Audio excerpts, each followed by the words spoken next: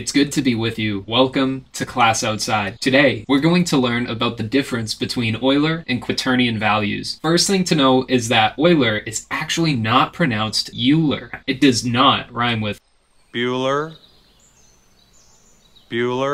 Instead, it's pronounced Euler, and it rhymes with spoiler. Euler and quaternions are a series of values that represent the angle between a subject and some reference point. This angle is called orientation. You can visualize it as where the object is pointing. This is what three different orientations for the same object might look like. Rotation is the process of changing between two orientations. It is the movement from one angle to another. Any set of Euler or quaternion values represents a single orientation. These values can be used to interpret a rotation from some reference point. That rotation may not be the one you expect. Usually, it's best to only think about these values as the orientation they represent. So, why do we have two ways to represent the same thing? Well, they both have their own benefits and consequences. The most obvious difference is that quaternion has 4 values, and Euler only has 3. That's because quaternion represents 4 dimensions, and Euler only has 3 dimensions. Euler values are usually a lot easier to think about. After all, we see the world in 3 dimensions. So, adjusting something along one of 3 dimensions, x, y, or z, can be easy to understand. In 4 dimensions, we have x, y, z, and also w. In quaternions, w is the 4th dimension, and it does not represent time. It represents something called the scalar value. 4-dimensional math is complicated and really difficult to visualize with 3-dimensional eyes. So, if Euler values are easier to visualize and to talk about, why don't we just use those? Well, many times we do. Euler values are currently the default way rotations are displayed in many popular programs. What makes them less easy to talk about is that Euler values are concerned with the sequence of rotations. In Euler, order matters. We can see this in action. If we increase the x value and then the y value, we get this. If instead we increase the y value and then the x value, we get this. Quaternions do not care about order. Therefore, every set of quaternion values represents one and only one orientation. Order and Euler don't just make reading the values less useful. It can also make 2 values mean the same thing.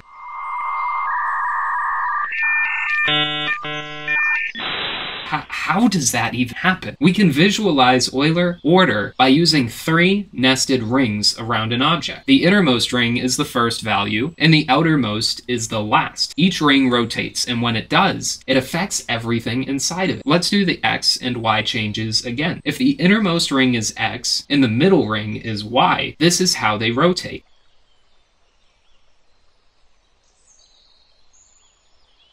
And if the innermost ring is y and the middle ring is x, this is what will happen.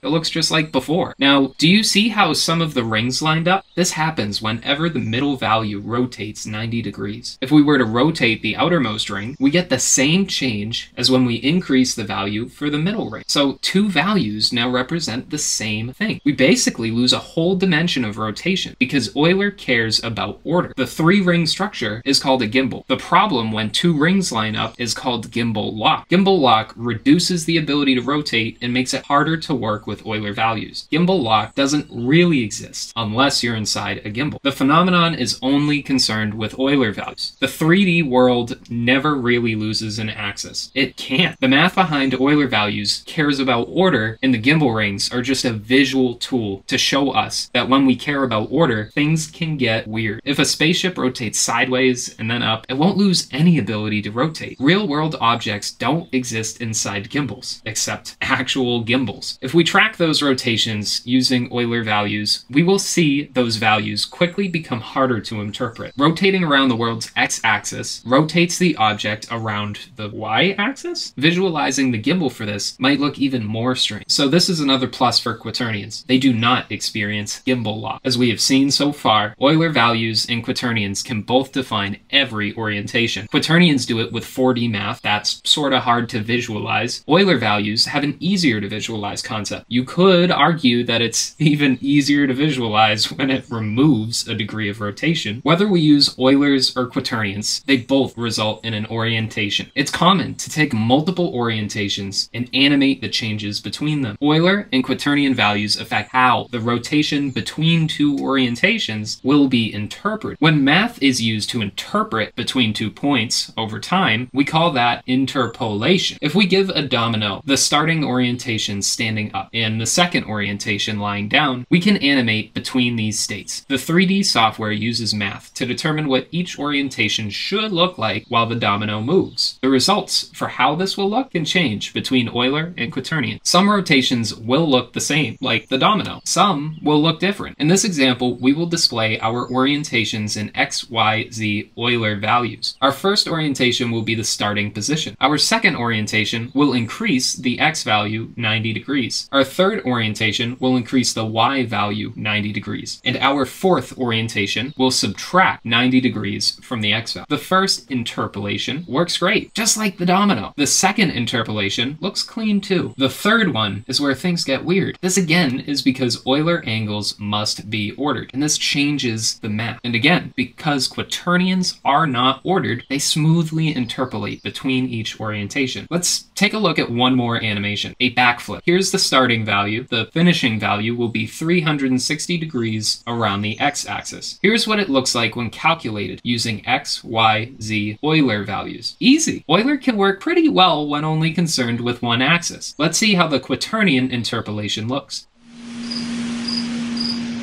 It won't move at all. This is because when you interpolate with quaternions, it will always take the shortest path. Since a full backflip returns you to the same orientation, the quaternion values do not need to change to reach the final orientation. They're already there. If instead we did an incomplete backflip and only went 270 degrees, the interpolation wouldn't go all the way around. It would go directly to the nearest value. The scientific name for this is called spherical interpolation. Basically, when using quaternions, each orientation for your animation needs to be less than 180 degrees. So for a proper backflip, we could define an orientation at 100 degrees and another at 200. And now the spherical interpolation, or SLERP for the quaternion, will look like this. It now cleanly changes orientation around the backflip. Overall, Euler and quaternion values describe the same thing, orientation. As we have seen, they do it very different. Euler values are 3D and can be much easier to visualize and talk about. Because Euler values are concerned with order and suffer from gimbal lock, these quickly become less easy to see and to discuss. On the other hand, quaternions are four-dimensional and really hard to visualize. However, they are not concerned with order, and you won't lose any degrees of rotation. When moving between orientations, we see that Euler values can more easily do a backflip. What we also see is that complex interpolation leads to strange changes for Euler value. Quaternions do not experience these. Regardless of what you use, in software like Blender or Unity, you should mostly avoid changing the values directly, and instead rotate the object around the world axis and let the values adjust themselves. So what should you use? If you don't personally need to know the numbers and you can just rotate around the world axis, then you should work with quaternions, and remember to keyframe each orientation less than 180 degrees apart. If you do need to know the numbers, still work in quaternions. And when you need to see those numbers, use a function to convert the quaternions to Euler values. And look at that. Together, we have learned the differences between Euler and quaternion values. Please have a great day, and thank you for attending class outside.